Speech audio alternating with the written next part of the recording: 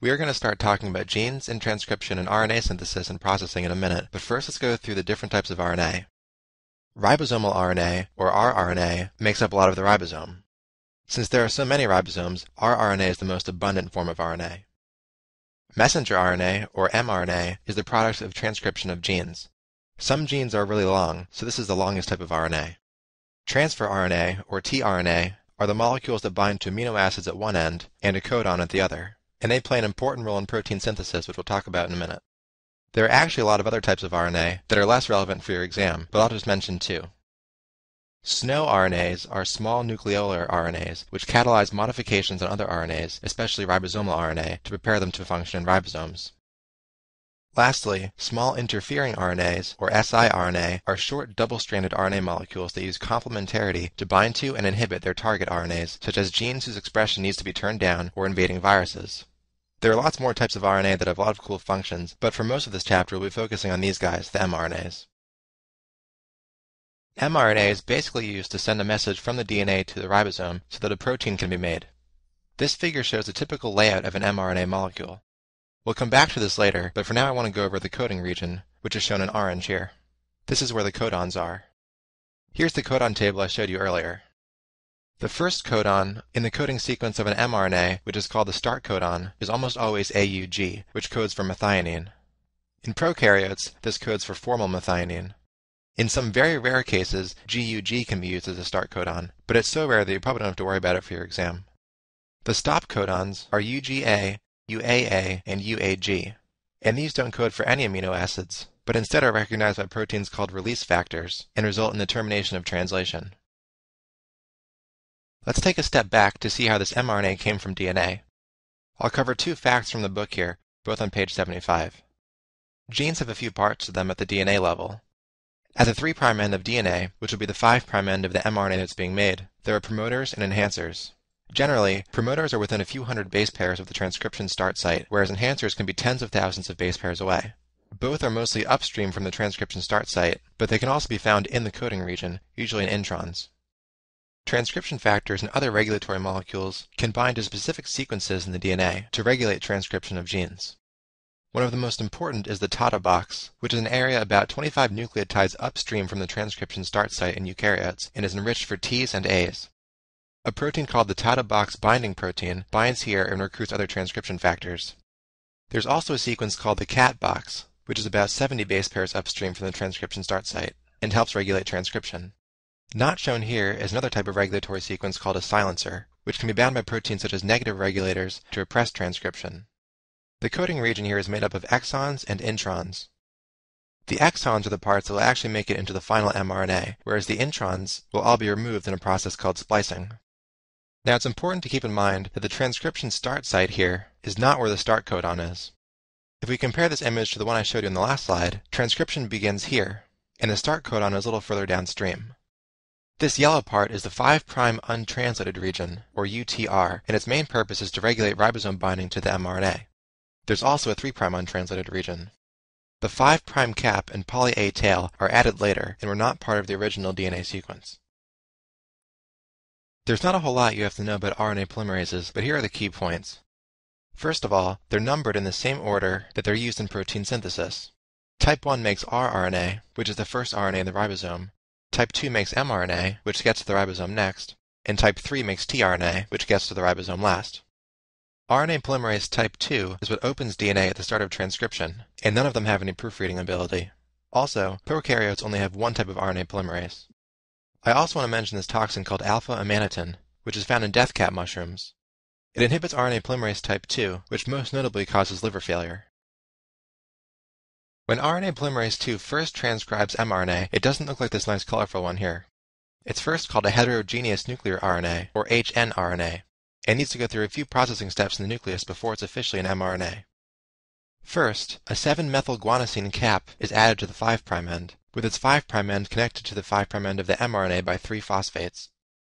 Next, the sequence AAU-AAA at the end of the 3' UTR is used as a signal to add about 200 more A's to the end, which is called polyadenylation. Both the cap and the polyadenylation can regulate export from the nucleus, and they also prevent degradation by exonucleases and promote translation.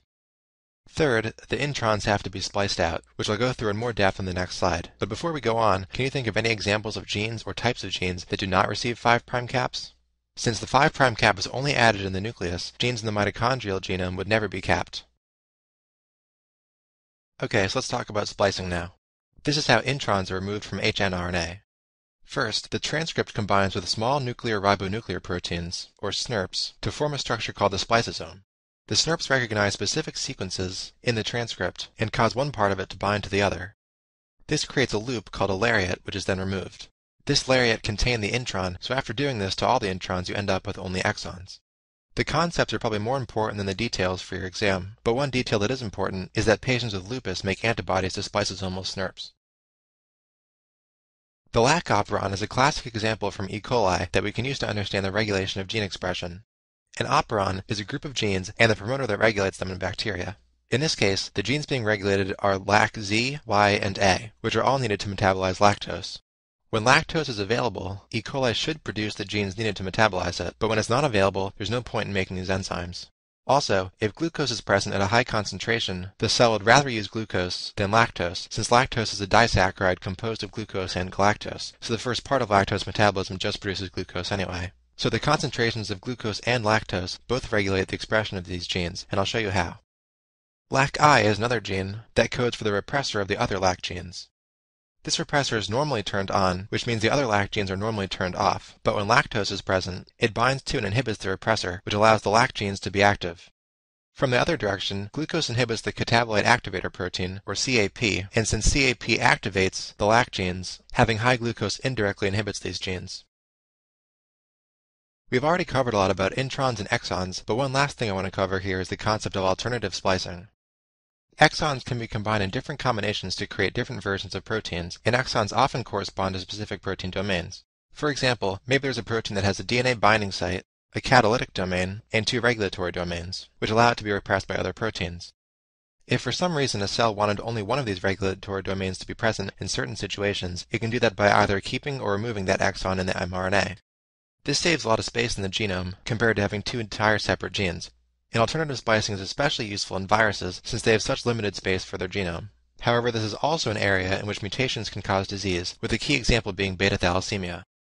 In beta thalassemia, a gene that codes for the beta-globin protein in hemoglobin has a mutation in part of the gene that normally allows the spliceosome to recognize the intron-exon boundary. This mutation prevents proper splicing, so you end up with an incorrectly spliced mRNA that codes for a semi-functional or dysfunctional protein. Now let's move from mRNA to tRNA. tRNAs are about 75 to 90 nucleotides long and form this cloverleaf secondary structure. The 3' end is called the amino acyl end and always ends in the sequence CCA. You can think of this as standing for can carry amino acids, since that's where amino acids attach. The opposite end contains the anticodon, which is complementary to a codon in mRNA. It's this matchup that allows each codon to correspond to a single amino acid. Before it can do its part in translation, the tRNA must first be charged by adding its corresponding amino acid to it. This is an ATP-dependent process, and it's catalyzed by an amino acyl tRNA synthetase enzyme. There's a different enzyme for each amino acid. Once the tRNA has been charged, initiation factor 2 is needed to get it to the ribosome so it can find its codon. Since this is a vital process, we can use antibiotics such as tetracyclines that target the 30S subunit of the ribosome and prevent attachment of the amino acyl tRNA to kill bacteria. I talked about tRNA wobble a few minutes ago, but I'll briefly go through it again. Basically, the idea here is that there are many amino acids for which multiple codons can all be used to get that same amino acid. For example, valine is coded for by all of these amino acids. Now if you notice, they only differ in their third position. So if a DNA sequence initially has GUU, but the third location gets mutated to a C, an A, or a G, you're still going to end up with valine. Therefore, this third base doesn't really matter as much as the other two. Now this is not always the case. There are some amino acids that are only coded for by one codon, but by and large, the ones that have multiple codons corresponding to them only vary in their third position. Protein synthesis has 3 main steps: initiation, elongation, and termination. Initiation involves the assembly of the mRNA, the 40S ribosomal subunit, and the initiator tRNA, which will almost always be the tRNA loaded with methionine. This first tRNA and amino acid will always be in the P site. Proteins called initiation factors are needed to put these things together, and they use GTP as an energy source. The P site is where the growing peptide will be. The A site is where our next amino acid will come in, which has an anticodon that's complementary to the codon after the start codon. After this tRNA has arrived, the ribosomal RNAs will catalyze a peptide bond formation between these two amino acids. The last part of elongation is called translocation, and this is where the ribosome moves 3 nucleotides towards the 3' end of the mRNA, so the tRNA that's attached to the polypeptide ends up back in the P site. The A site is now temporarily empty, and the original tRNA, which is now detached from its amino acid, is in the E site, which you can think of as standing for empty or exit. The ribosome goes through this process over and over again until it eventually reaches a stop codon. This is recognized by a release factor, which allows the protein to leave the ribosome. Now, the prokaryotic ribosome is different from the eukaryotic ribosome. It has a 30S and 50S subunit rather than the 40S and 60S that the eukaryotes have. Since it's different, we can use drugs that target it specifically and have little or no effect on our ribosomes. For example, aminoglycosides inhibit initiation by binding the 30S subunit.